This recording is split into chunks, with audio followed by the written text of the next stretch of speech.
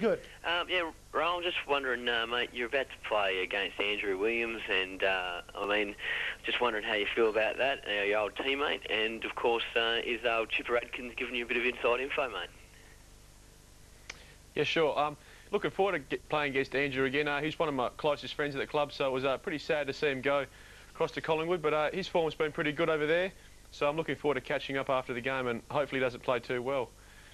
Damien Adkins, obviously he's an old Collingwood boy as well, so he hasn't given us a lot of inside info as yet as a team, but I'm sure he's spoken to Woosha during the week, and in our team meeting I'm sure he'll let us on a few inside secrets. Much has been said, Rowan, about